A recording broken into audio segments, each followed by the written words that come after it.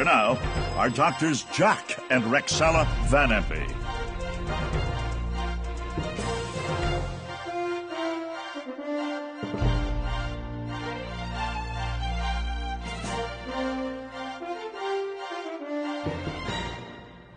Hello, friends, and welcome to Jack Van Impe Presents. And since that is what I say every single week on this program, Jack Van Impe, I'm so sorry to say that Jack will not be with us today. And there's a very, very good reason. I'm going to ask you to pray about it. We were walking out of the doctor's office, and because of his cane sticking into the sidewalk, because the sidewalk was broken, he went right down, and he really had a fall. But he said, you tell the people I will be back as soon as possible. So he's not going to be out very long. But he really could not be with us today. So we're going to be, but when I say he's not going to be with us, I'm going to be inserting some things that he's done and that he said, and maybe some things you haven't even seen, which will be good too. So do put him in your prayers, if you will, please. He certainly loves to be here serving the Lord. That's his life, and it has always been his life and calling. Now, he said we want to concentrate, of course, on something that just happened and is very, very meaningful to the world, and that is the homegoing of Billy Graham. Oh my, oh my. He meant so much to the world. The Reverend Billy Graham, one of the most influential Christian pastors of the 20th century, who ministered to presidents, I'm going to name some in a moment, to more than 200 million people worldwide, and helped to popularize evangelical Christianity in the United States. Well, he did all of that, and even more. Won so many to the Lord. And although I never met him, my husband did, and I'm going to tell you about that in just a moment, too. But he certainly had an influence on so many presidents, starting with Dwight Eisenhower, Lyndon Johnson, and Richard Nixon. Even during the Watergate scandal, he talked to President Nixon and had a great influence in his life. And then, of course, he visited the White House a lot under President Ronald Reagan. And he prayed at Bill Clinton's 1993 inauguration and played a big role in George W. Bush's decision before he became president to stop drinking. And I'm going to read something that he had to say about that. Oh my, I love this so very much. It shows what a personal touch Dr. Graham has had on lives. He said, I met Dr. Graham in 1985. He cared, and his teachings began my faith walk and helped me quit drinking. I had the joy of interviewing Barbara Bush, of course, the mother of him, and he also influenced her life. And in this article, he says how they called him one night, and they said, oh, people, you know, if they do good, they can get to heaven and so forth. And this is what he had to say to Barbara. Barbara and George, I believe what is written in the New Testament, but don't play God. He decides who's going to heaven. In other words, he was telling them, you can't get to heaven through good works. When I interviewed Barbara, now I understand why she had her faith in the Lord alone. Wonderful, wonderful lady. And I thank the Lord so much how he was so down to earth. He could reach people on a very different level. Franklin Graham, his son, said this, I'm so thankful he never gave up on me or quit loving me, because he drifted away from the Lord too. And my, oh my, how wonderful it is to know that he is now with the Lord. And he said this, my father has gone home. No doubt about it. My father has joined my mother in heaven. He went to sleep in his home in the beautiful mountains of North Carolina and woke up in the arms of Jesus. While many around the world mourn his physical death, he is now celebrating the eternal life he spent over 70 years telling millions of people about. Somebody else that he really influenced, and that was Jack Van Impe, because he really started Jack in the right direction. Jack was 17 years old, And he was already in Bible college. He didn't really know exactly the direction he was going to go because he really was in music. But he thought, oh my, I'd love to be able to preach. When he met Billy Graham was in Canada. My husband went over to play for this rally. And this is the humility of Billy Graham. He went over and he said to Jack, you know, Jack, if I could play the accordion like this, I'd quit preaching. Can you imagine the humility and love that he showed? It made a great influence on Jack. Whoa. But he said, Jack, you've got more than that. You've got more than that. You've got to start preaching. I'm going to get you some youth rallies. And that began Jack Van Impe in the ministry. He got these youth rallies for my husband. But, you know, he continued playing the accordion for many, many years after that, along with his meetings. Now, I don't think you've ever heard him play the accordion on any of our programs. So I'm going to have him play that one that was recorded a while back. I trust that you'll see how great he really was. And but God called him into something even greater. All right?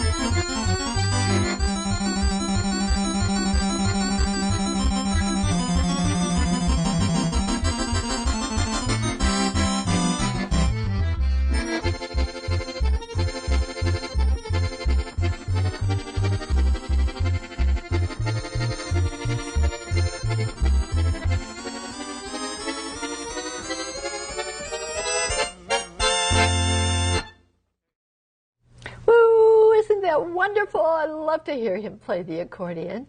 And he continued playing the accordion many years. He laid it aside and said, you know, I really don't have time for any more of the accordion. And physically he couldn't do it anymore, so he laid it aside. But he kept going. And I would like for you to see something else now. It has to do with how God blessed him when he started to preach.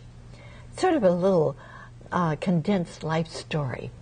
When he was young and how God developed his preaching ability, and that became #1 in his life.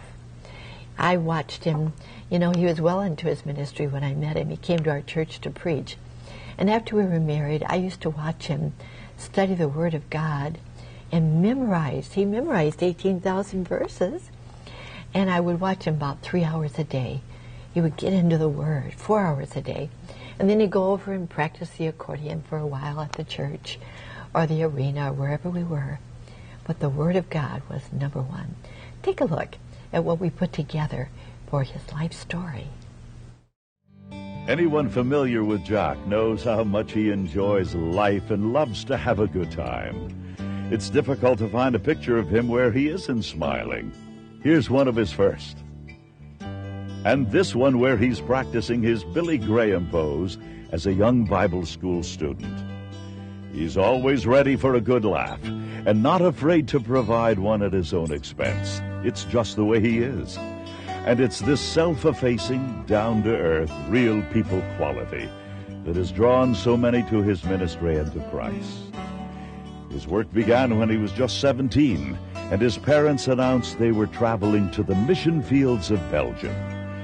One can only imagine his feelings as they turned to leave and he realized he'd have to make it completely on his own.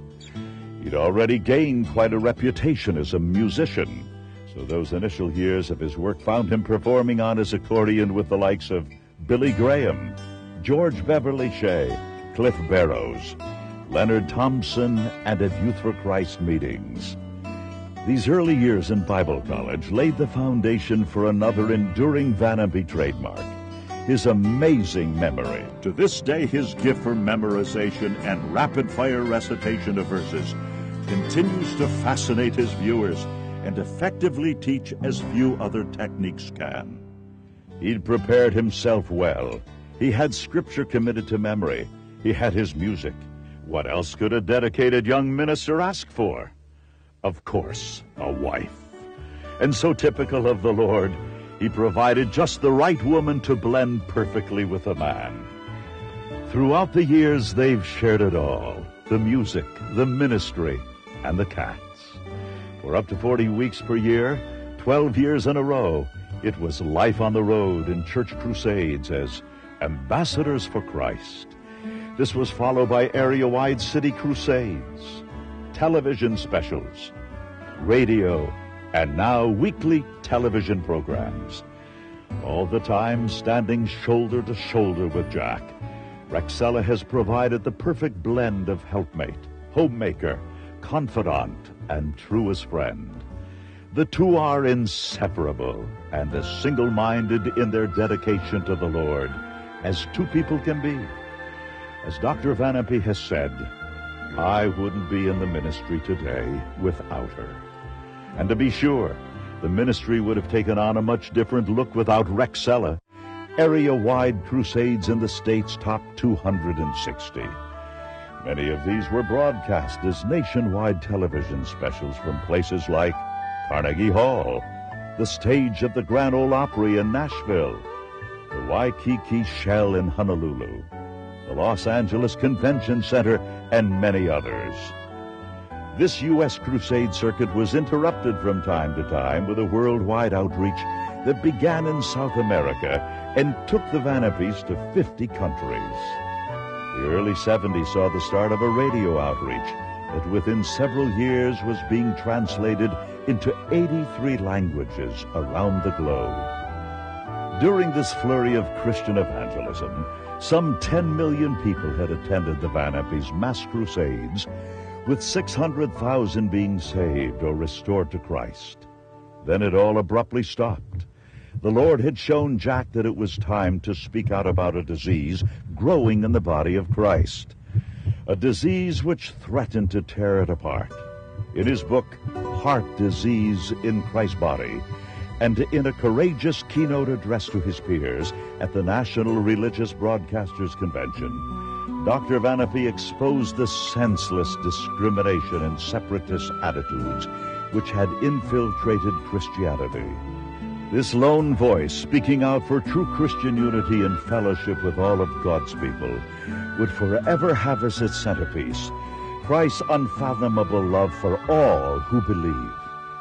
This new attitude demanded to be shouted from the rooftops, and so in 1980, Jack Van Impe Presents, a new weekly television program, was born. It combined the talents of Rexella as masterful interviewer and First Lady of Sacred Song, with Doctor's incomparable teaching style and powerful messages. The program sometimes originated from global venues like London and the Holy Land. Those hour-long specials continued as well from places like Washington, D.C. and Israel. These new endeavors were a resounding success. The ministry was now reaching more people in a single telecast.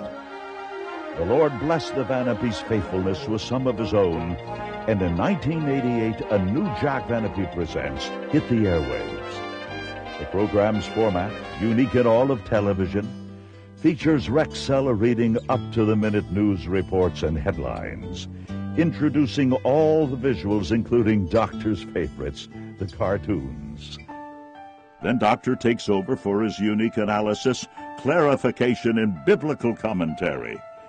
This is where his years of diligent study, evidenced by his 17 doctorates and his amazing memory, take over. In a blizzard of quotes from sacred scripture, he can humble the arrogant or bless the believer. Nobody does it better. Rexella, always the pivot point of the anchor team, adds just the right tender touch of her own, and it's off to a new topic. In 2008, Doctors Jack and Rexella decided to give the program a fresh new look.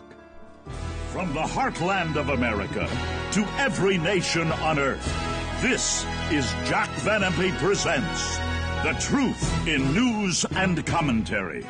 Here now are Doctors Jack and Rexella Van Impe. Hello and welcome to Jack Van Impe Presents. Oh, I'm so happy that I could share that portion of his life with you. But there's so much more about Jack that I would love to just share today, and it has to do with his preaching. That's the main focus that he has had ever since I've known him, and ever since I think he was 17 years old, preaching. And I think you're going to see a little bit of Billy Graham's style here, and how he reaches the audience with not only the Word of God, but with his compassion and wanting to win souls for Christ. In fact, you'll even see him give an invitation. So take a look at Jack Van Impe. We're going to start right in sort of like the middle of a message because of the time element. And you'll hear him preaching. The second and final attribute of God that I want to discuss is love. Not only is he holy, but he's love. God is love, 1 John 4:8. When one becomes born again, remember that term, regeneration? He receives God's nature, holiness, and love. I'm afraid that there are millions of people around the world who claim to be born again who aren't, for all they do is hate everyone and anything. Our churches are full of people who are fighting, fussing, bickering. They're always criticizing, always gossiping, always running one another down. Something's wrong with that kind of Christianity. God is love, and when the God of love comes to dwell in a human body, the love also rubs off internally. Beloved, let us love one another, for love is of God, and everyone that loveth is born of God. He that loveth not knoweth not God. I repeat it, he that loveth not knoweth not God. You can't hate everybody and everything and really be born again. The love of God in you makes that an impossibility. 1 John 4, verses 7 and 8. He that saith he is in the light and hateth his brother is in darkness, even until now. He that loveth his brother abideth in the light, and there's none occasion of stumbling in him. But he that hateth his brother is in darkness, and walketh in darkness, and knoweth not whither he goeth, because that darkness hath blinded his eyes. 1 John 2, verses 9 to 11. In this the children of God are manifest, and the children of the devil. This is God speaking through his word. Two groups, children of God and children of the devil. Who's who? Whosoever practiceth not righteousness is not of God, neither he that loveth not his brother. If we love one another, God dwelleth in us, 1 John 4:12. If a man say, I love God, but hate his brother, he's a liar. Ouch! The Holy Spirit said that in 1 John 4:20. It's so easy to say, I love the Lord. Oh, how I love Jesus. And hate everyone else in the community, and hate everyone in the neighborhood, and hate everyone at the church. If I were as bitter, filled with as much hatred as some of you who name the name of Jesus Christ are, I'd fall on my knees and examine myself to see whether I was really in the faith. 2 Corinthians 13:5. You cannot be full of hate and be genuinely born again. By this shall all men know that you are my disciples, because you have love one for another. Who said that? Jesus, John 13:35. Oh, we talk about the gifts, we talk about sacrifice. It's all meaningless if there's no love. Though I speak with the tongues of men and of angels and have not love, I'm become a sounding brass or a tinkling cymbal. And though I have the gift of prophecy and understand all mysteries and all knowledge, so that I can remove mountains, and have not love, I am nothing. Get ready for the shocker. Though I bestow all my goods to feed the poor, and though I give my body to be burned, and have not love, it profits me nothing. 1 Corinthians 13, verses 1 to 4. Imagine, go to the bank, get out all your savings, distribute it to the poor, let them tie your body to the stake and burn you, and you die in defense of the faith. And he says, even that profits nothing when you meet Jesus, if your heart was not filled with love for other Christians. I'll tell you, we need an old-fashioned revival in this country where the people of God will fall on their knees and ask God to forgive them for their gossip, for their hatred, for their malice, for the malignant spirit, as they maliciously try to destroy one another. We need a revival of love in our nation, love in our homes, love in our churches. That's the proof we're saved. Holiness and love are the two attributes of God. And when God comes in, regeneration, those two attributes rub off. And I'm going to say it very dogmatically, ladies and gentlemen. If you cannot find either one of these two evidences in the life, something's wrong. If you're a Christian, don't ever touch the Lord's Supper if you've got bitterness in your heart toward the others. Don't partake of the Holy Communion. It's dangerous business. They came to the Lord's table in 1 Corinthians 11, verses 23 to 31. And God said, whosoever shall eat this bread and drink this cup of the Lord unworthily, with unconfessed sin in the life, eateth and drinketh damnation to his body. Not the soul, that can't be done, but to the body. Because of it, many Christians are weak and sickly, and many sleep. Many are prematurely buried. Now, what was one of the sins? Chapter 1, verse 11, it hath been declared unto me of you, my brethren, by them which are of the household of Chloe, that there are contentions among you. Fighting. 1 Corinthians 11, 17, there are divisions among you. Contentions, chapter 1. Divisions, fighting, fussing, fuming, criticizing, gossiping. I'll tell you, our churches across the nation are full of people who are constantly at one another. And they destroy ministers with their tongues. And they destroy one another. Are you really saved? If any man among you seem to be religious and bridleth not his tongue, but deceiveth his own heart, his religion is vain. You can go to prayer in a moment and bow your heads and say, do I really have it? To be born again is to receive Jesus Christ. It's that simple. I've proven it. And when one is born again, God's nature enters. Regeneration. God is holy. God is love. And I'm pleading with you in the name of Christ. I'm pleading with you in the name of your never dying soul within your body. It's going to live forever and forever and forever somewhere. Be sure you're saved. How? First of all, do you have the evidence of holiness in your daily walk? Secondly, do you have the evidence of love? I'm going to ask you now, as you bow your heads with me, to ask God to save you, that you might have a born-again experience this very moment, and that these things will become true, perhaps for the first time in your life. If you cannot find holy living and love filling the heart, do something about it right now, will you? Let's pray. Father, we ask that the Holy Spirit of God may take the words of God and apply them to our hearts. While heads are bowed and eyes are closed, I'm going to ask you right this moment to receive Jesus Christ. Right in the quietness of this moment, will you pray this prayer? Lord Jesus, come into my heart and save me now. I trust in your shed blood. The moment one does that, he becomes a son or daughter of God, becomes born again. Will you who are Christians, you have walked away from God, you're not living for Him. You cannot find this love. You're not what you once were. Pray this, Lord, I'm coming home. I'm coming back. I've wandered far from you. Come on, take time to pray. Think seriously. This has been a strong Bible message. I make no apologies for it. It's the Word of God. And the proof that you are saved is the way you live now that you're saved. You're now living a holy life. The things of the world are gone. You're sick of it all. And now the love of God is filling you and you love other Christians. There's a change. If you don't have it, get saved now. Receive Jesus now. Come back to God now. Father, meet the needs in Jesus' name. Amen. Oh my, what a message. And I'm sure you can see perhaps the effect that Billy Graham had on Doctor's life, saying you need to be preaching. The Lord guided Dr. Billy Graham when he spoke to Jack that day and opened all the doors for Youth for Christ for Jack that day. Now, did you make that decision? Please write to me and I'd be happy to send you this little booklet, First Steps in a New Direction.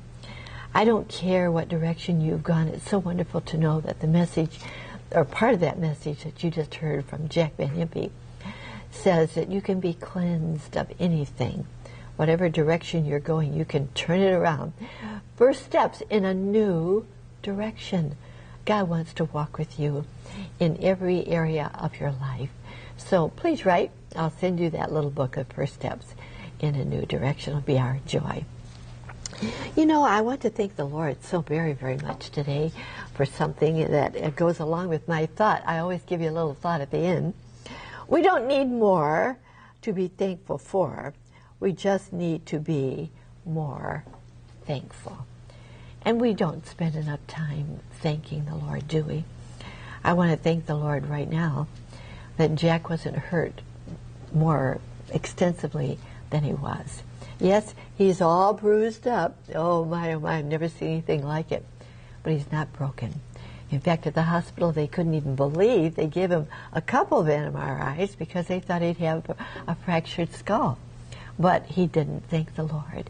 And so I just want to remember this in this very, very special way. We don't need more to be thankful for. We just need to be more thankful. Are you thankful to the Lord in your life? As you walk with Him, we need to be thanking Him every day for that wonderful gift of salvation, for the wonderful walk that we have with Him, in knowing that the Lord is with us every single day.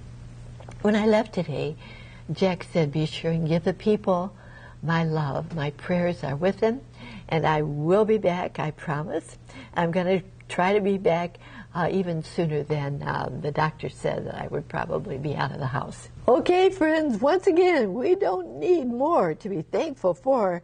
We just need to be more thankful. God bless you. We'll look forward to being with you again next week.